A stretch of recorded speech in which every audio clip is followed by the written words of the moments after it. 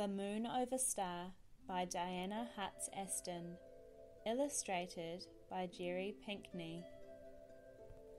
Once upon a summer's morning in 1969, Grandpa led the singing in church, the light of Sunday gleaming on his silvery head. Through the open windows our voices sailed over Star, our town. Then we bowed our heads and prayed for the astronauts, Neil Armstrong, Edwin Aldrin Jr., and Michael Collins. If all went well, a spaceship would land on the moon today, and I dreamed that maybe one day I could go to the moon too. My Gramps thought the space program was a waste of money, but I knew he was praying for them too. I thought about the astronauts' kids and wondered if they were scared. Scared but proud. I know I'd be. I slipped my hand into my dad's and whispered, so only I could hear, "God, please bless the astronauts' children too." Once upon a summer's noon, my cousins and I scouted Gran's watermelon patch for the biggest one. It took 3 of us to carry it to a tub of ice, 3 and a half, counting my littlest cousin Lacey. We decorated the picnic table with pails of wildflowers. Then, our chores done, we built our own spaceship from scraps we found in the barn. T-minus 15 seconds. 12, 11, 10, 9. As the oldest grandchild, I got to be launch controller and Commander Armstrong. Ignition sequence start. 6, 5, 4, 3, 2, 1, 0. Liftoff! We have liftoff! We closed our eyes, imagining with all our might the rumble, the roar, and the force of the Saturn rocket blasting the spaceship into the stars. Then we were rushing through space at 25,000 miles per hour.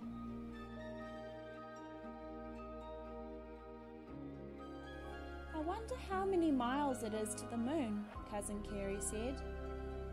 I'd been reading the moon stories in the paper, so I knew.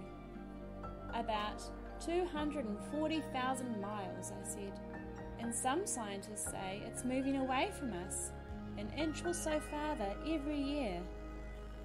I also knew that in May 1961, a month before I was born, President John F. Kennedy had said America would send men to the moon before the decade was out.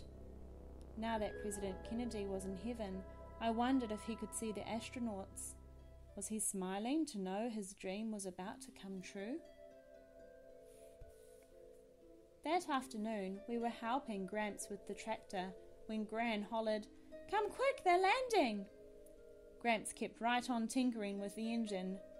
The rest of us ran pell-mell for the house and squirmed around the television screen as it glowed with equal parts of moon and the spaceship called Eagle. We heard the voice of Commander Armstrong directing the landing. "Forward, forward," he said. Then the newsman we all knew, Walter Cronkite, exclaimed, "Man on the moon!" For a split second we were silent.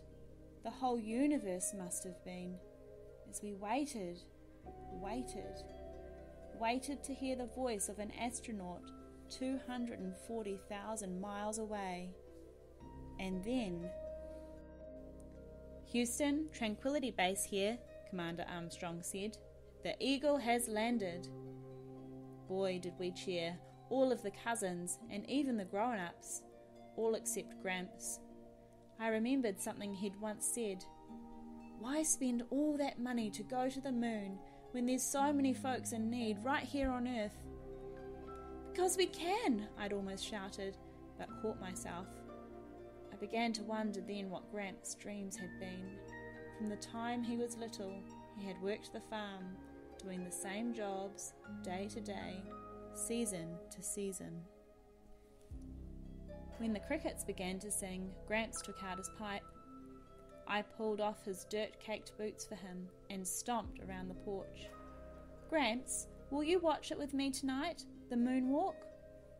I'm mighty worn out today, he said, but maybe. Suddenly I could see how tired he was. Lifetime tired. There were deep lines in his face, a farmer's face, an old farmer's face. All right, Gramps, I said. It's okay. Once upon a summer's night in 1969, we spread blankets and folding chairs on the edge of the yard, where the buffalo grass grew thick and soft. The corn stalks whispered while we gazed at the pearly slice of moon, and the stars gleaming like spilled sugar. What were the astronauts seeing right at this very second? Could they see beyond the moon, to Mars or Neptune or Jupiter? I passed around a bowl of popcorn. What I could see above me, and what I could see in my imagination, were better than any picture show. Later on that summer's night in 1969, the television screen flashed with words that gave me goosebumps. Live from the surface of the moon. And Mr. Cronkite said, Neil Armstrong, 38-year-old American, standing on the surface of the moon, on this July 20th, 1969. I didn't know it then, but there were 600 million people over the world watching with me and listening when Commander Armstrong said, "That's one small step for man, one giant leap for mankind." All of us, from New York to Tokyo to Paris to Cairo to Star, and maybe even President Kennedy too, all of us watched it together, the astronauts bounding across the moon like ghosts on a trampoline. I felt a hand on my shoulder. I reckon that's something to remember, Gramps said quietly. Later, when it was as quiet as the world ever gets, Gramps and I stood together under the moon. What's mankind? I asked him. He puffed on his pipe. It's all of us, he finally said. All of us who've ever lived, all of us still to come. I put my hand in his.